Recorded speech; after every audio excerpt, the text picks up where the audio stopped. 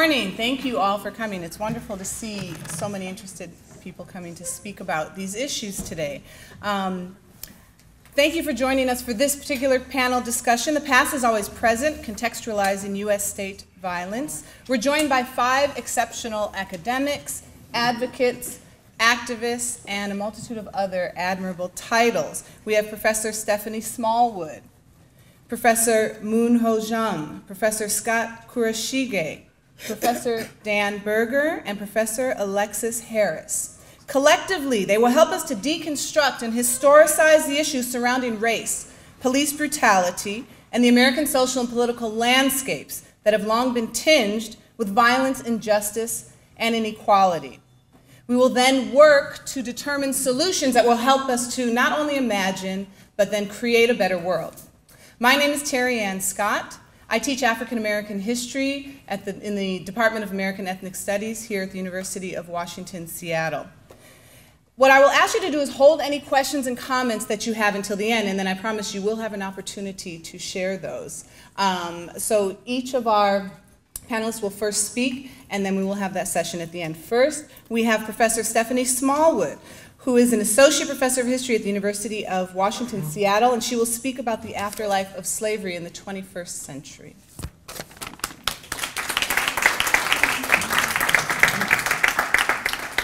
Thank you, Terry.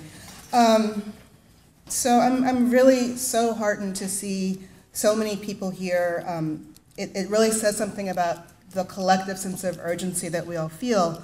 And I think today is going to be a really rewarding day of collective learning and sharing and community building toward a vision for universal social justice in our time. But I think it's really important that we start by remembering what has brought us here today. We're here because those who are pictured on these screens are not. This is a slide sequence that's going to run for about a minute. I'm going to let it run. It shows just those killed in the year 2014.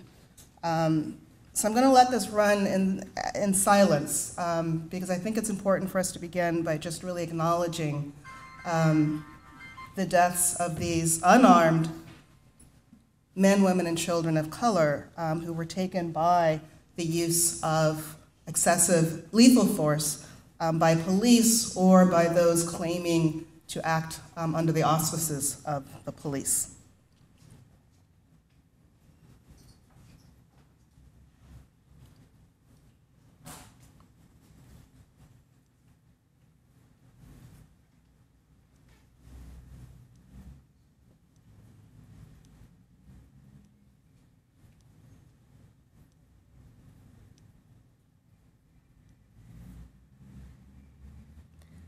So we're here because of death, because of the awful and terrifying ease with which lethal force is directed against unarmed black men, women, and children in today's America, because of the frequency with which such killing of black Americans comes at the hands of law enforcement, because of the ease by which the killing of black Americans goes unpunished. As a history professor, I spend most of my time studying what we typically understand as a distant past, a time and place that we have left behind, and in the past as we have progressed and moved forward in society. That past that I study is America in the 17th, 18th, and early 19th centuries, when racial slavery was legal and was part of the fabric of American society.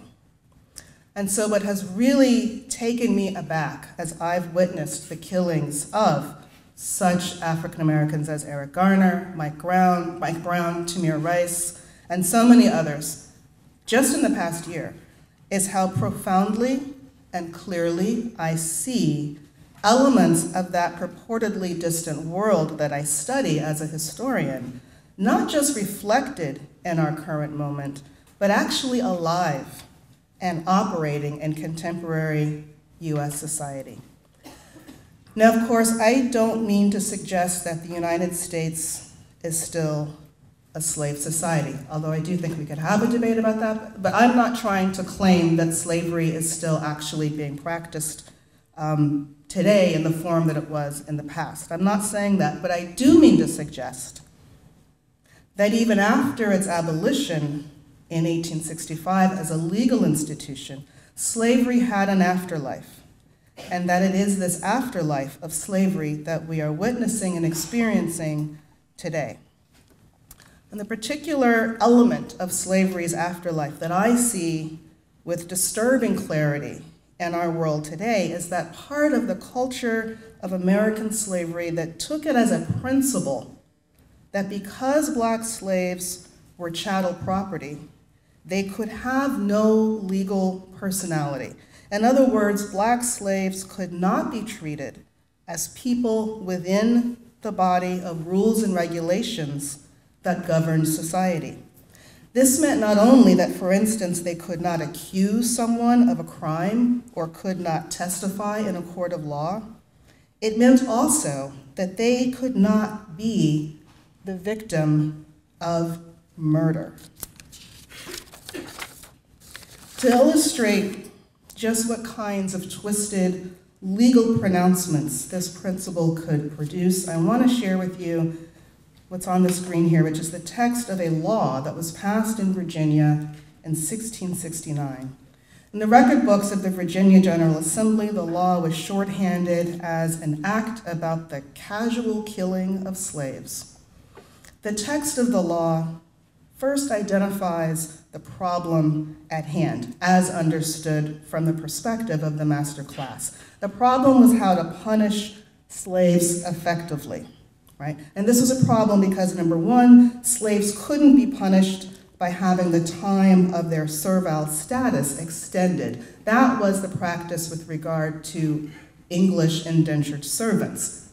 They did something bad, they were punished by having time added to the duration, the limited duration of their servitude. Well, you couldn't do that to punish a slave because by definition, slaves were already legally in servile status for the duration of their lifetime.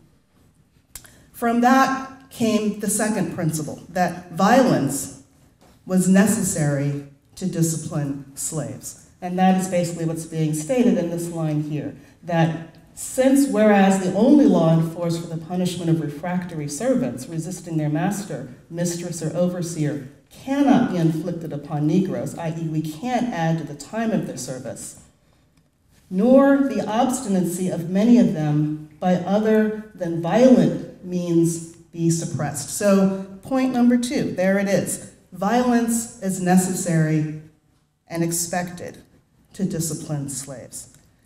So the normal day-to-day violence of punishing slaves could result in their death.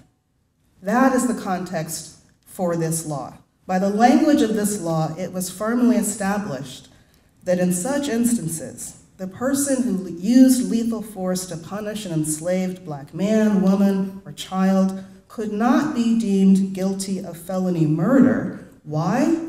Because it didn't make sense that one who owned a slave would kill their own property. In other words, that person could not be regarded as having held malice toward his own human property. Again, quite literally and explicitly, the black slave was property, could not be a person, could not be a subject toward whom malice was directed in the instance of death, of lethal force, of killing. This law is the first recorded example of a principle that is embedded in the culture of early America and of what then becomes the institution of slavery in the United States in the first half of the 19th century. The idea that not just violence, but more precisely lethal violence against Black Americans is normal, and that such deadly violence cannot be categorized as murder or homicide. In other words, it established a principle that A, Black life was expendable, B, that the taking of Black life could be treated as something entirely outside the boundaries of normative social relations, so much so that the taking of Black life need not be questioned, need not be regarded as criminal and requiring that someone be held accountable. In other words, the notion that the taking of Black life could be understood as so thoroughly and unquestionably justified that it need not come under the actual jurisdiction of the court in the first place. Black slaves understood perfectly well how much the twisted logic of slavery made their very humanity something that always had a question mark attached to it, was always subject to, was always questioned whether it really mattered, right? It's for this reason that one of the themes that percolates through the language of the slaves themselves is the very simple and poetic claim articulated in this statement that comes from an ex-slave named Tom Wyndham when he was interviewed in the 1930s. He explained that one of the things slaves often said was simply, "Us ain't hogs or horses, us is human flesh." Us is human flesh. It's a statement so simple, one that articulates something we might at first think is so obvious and self-evident, but it was an answer. It was a response to the principles embedded in the culture of America as a slave society, as evidenced in things like that 1669 law in Virginia. Slaves knew that it was the possibility of recognizing Black humanity that was destroyed, disavowed by the institution of slavery. And so they voiced this kind of response to laws like that one in 1669. That simple statement, "Us is human flesh." In the past several months, Black Lives Matter has entered into our lexicon as a statement demanding recognition of Black humanity. Us is human flesh, Black Lives Matter. They are the same refrain. They are statements that are striking, disturbing in their similarity. Why is it? How is it that it can be necessary to say in the 21st century the same thing that slaves said in the 19th century? It's this repetition in the 21st century of a claim coming out of the pre-Civil War 19th century that stops me dead in my tracks, that leads me to conclude that slavery's afterlife is reverberating in our world today. So I want to close by suggesting that the legal abolition of slavery was only a beginning. It was the first and necessary step to create the conditions of possibility for what had been impossible in the United States before that time, and that is Black freedom. Full realization of Black freedom is an ongoing and as yet unfinished project. When slavery was abolished in 1865, it initiated a project to reconstruct, literally, American society such that Black freedom, full Black freedom, could become a reality. Now, as we know, as students of history, that project was aggressively and decisively derailed within a decade and a half, by the end of the 1870s. As a society, we did not return to the challenge of realizing Black freedom directly until the mid-1960s, when the Civil Rights Movement was aptly referred to by some as a second Reconstruction.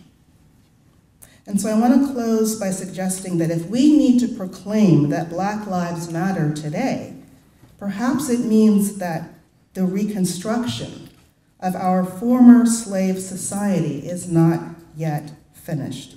Perhaps we are in the time of a third Reconstruction. Thank you very much.